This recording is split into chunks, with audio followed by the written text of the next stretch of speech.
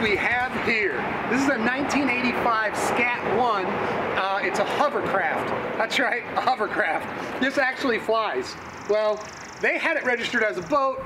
Technically, it's an airplane. I don't know what it is, but it's awesome, and I'm gonna make it run. When I found this thing, it had been sitting on this trailer back behind this building for over 10 years. It was supposed to be a father and son project that never got off the ground, and literally, pardon the pun, got off the ground. Haha, I'm so funny. Anyways, so what happened with it, I'll show you a picture of what it looked like. So yeah, the skirts were shredded and it's full of mud and water. As a matter of fact, it's full of that still today. I think it's actually a petri dish for mosquitoes. That's what's happening now. It's just growing things. The engine is originally a 36 horsepower 277 Rotax engine. It's pull start, but not anymore. Not this engine. It's basically a push-pull cable that operates the diverter in the back. It's nothing more than a fan. Half of the thrust from this goes out the back, the other half goes underneath, and it blows the skirt up. And when the skirt inflates, it displaces air. 1/10 of a PSI is all it is, and it's enough to lift this thing. And it's been described as balancing on a ball of air, and that's what it's like to drive, or so I've heard. This 277cc engine, that's not gonna do. We need one that makes about, oh, I don't know, instead of 36 horse, how about we go with 95 horse? Let's do that. I think either a Yamaha or a Rotax 700cc twin is what we're gonna put in there. This now is belt drive. I may make this direct drive, I'm not sure yet, but the first step is cleaning this mess.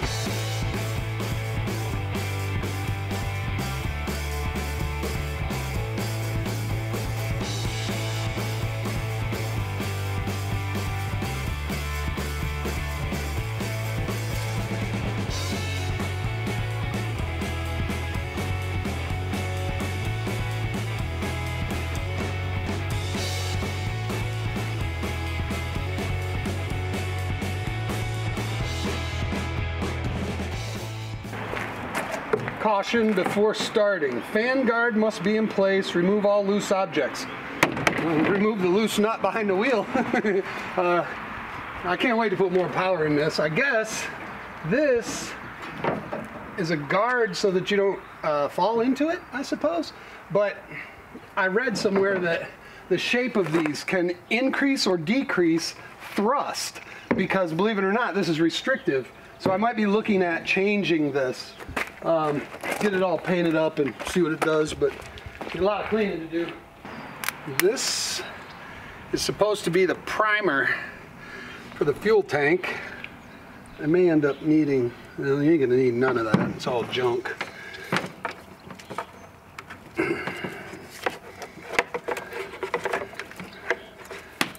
Throttle cable, get a new one of those. What is this? Who makes this? This is a Makuni. I might be able to rebuild it. It's not worth it. You can get Chinese repops of these for 30 bucks on Amazon. No point in that. What's this business? Microfiber, micro sensors, yeah, micro garbage. Oh look, the grips. They're in good condition. Look at that, huh? These are just bicycle handlebars, old quill style stem. We'll change that. This is a kill switch, tether, in case you fall off in the water. This, look at that, what is that? Oh, that's some sort of old school mechanical switch. Yeah, we don't need that anymore.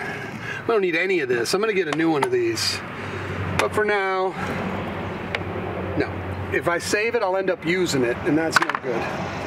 So, this switch, this is probably a power wire and a ground that goes to that light, which that can all go in the garbage.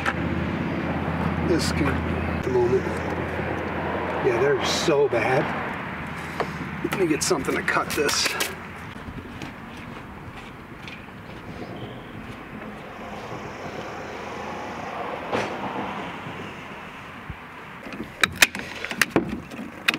who in their right mind buys something like this? That would be me. You know why? Most people would get afraid of this. They'd be like, I don't know anything about them. I mean, what's to know? It's a fan, it's an engine, it's a gas tank, it's a cable-driven diverter in the back with a throttle. I mean, it's pretty simple to me. That's power. I would imagine this is nothing more than output power to the main kill. Yeah, we'll be rewiring all of that.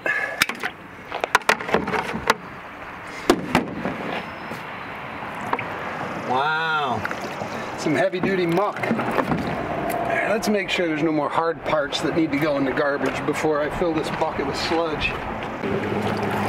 Oh. Anybody hungry?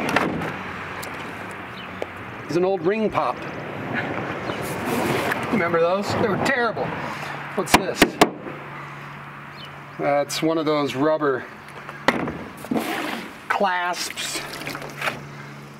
Okay.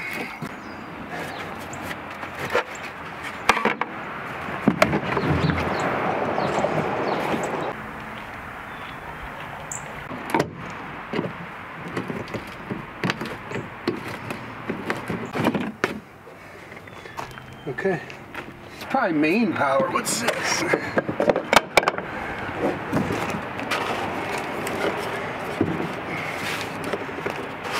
I think these are just access holes for service. Oh, what is that? It is full of water. I have to do some reading on that. I don't know why that's full of water.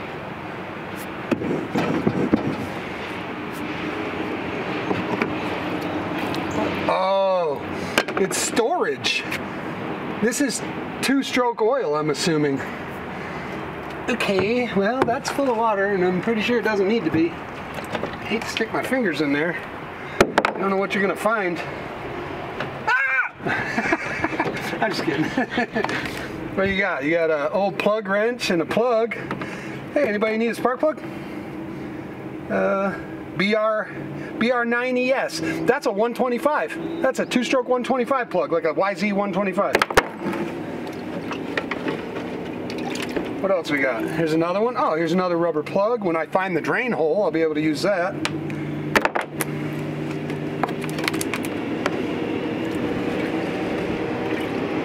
Okay. Now let me throw this stuff away and I'll get this tilted back and get it cleaned out.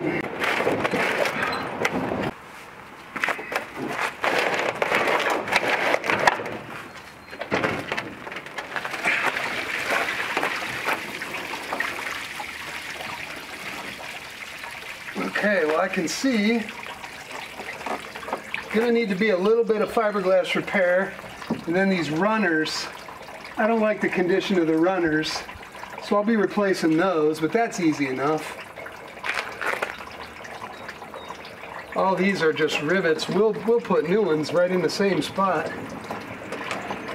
Those hold the skirt. The air blows in here, the skirt's tied together, and whatever air escapes lifts the craft.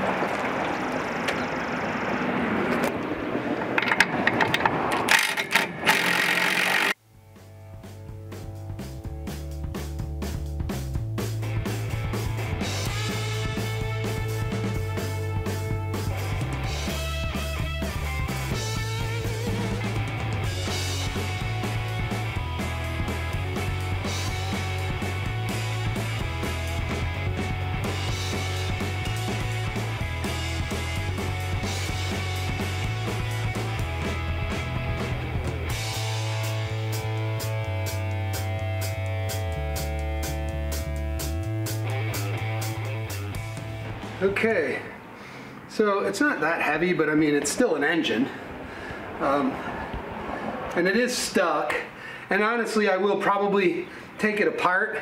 I bet I could bore this out and re-sleeve it, put a different carb on it, and make that run.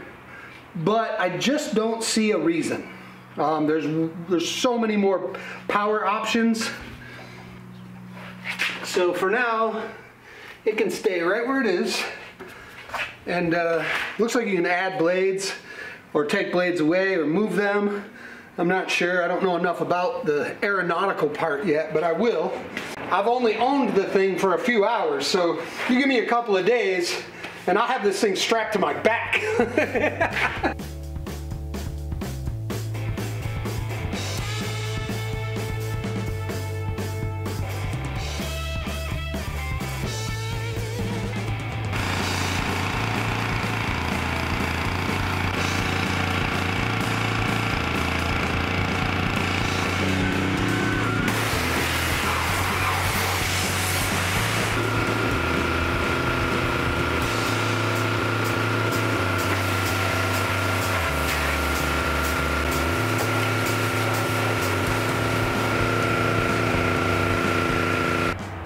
I'm glad I took everything apart, and of course, who wouldn't before you set this on the water, but these stringers, these are just caps that they put over top of these wood stringers, and I'm going to replace those. And then also in looking, there's a couple of spots, like right here. Looks like there was a repair here.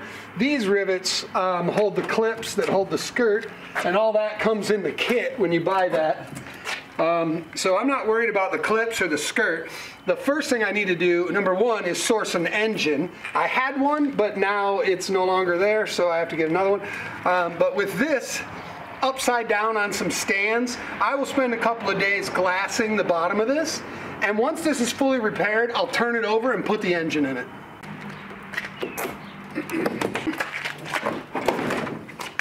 It's so simple.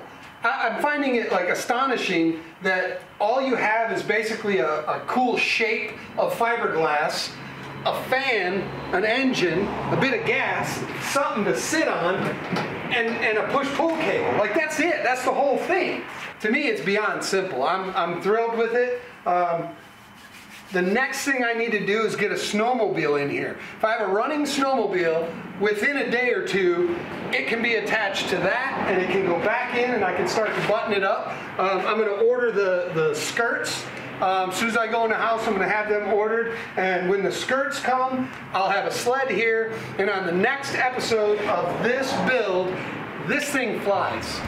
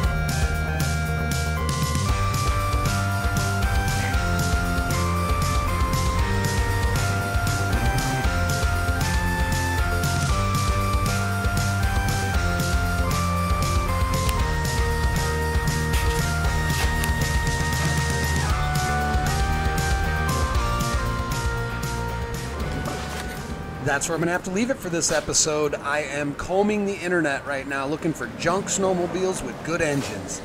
So please remember to like, subscribe, and share. Follow this one. It's going to be rowdy.